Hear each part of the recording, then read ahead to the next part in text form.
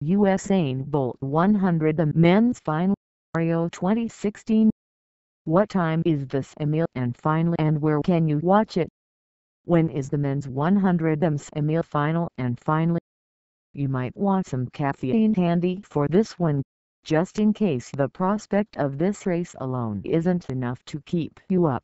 The gun will sound on Bolt's semi-final at 1 a.m. in the morning all times BST Monday, August 15th. And should he win that, the final starts at 2:25 am. Usain Bolt will be attempting to be the first man to win 3 back-to-back Olympic 100m titles. The win would earn him his 7th Olympic gold, and take him one step closer towards managing the treble. To do it, he'll have to beat Justin Gatlin, the fastest man in the world this year, as well as 6 of the quickest men on the planet. It's going to be a doozy.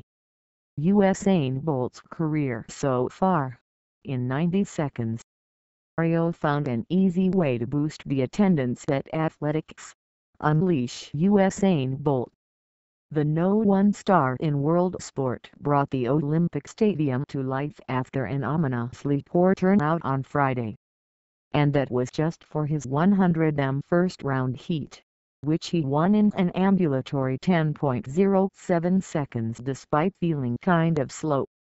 This arena, which had seemed so lifeless on Friday, erupted in cheers as Bolt appeared for Heat 7.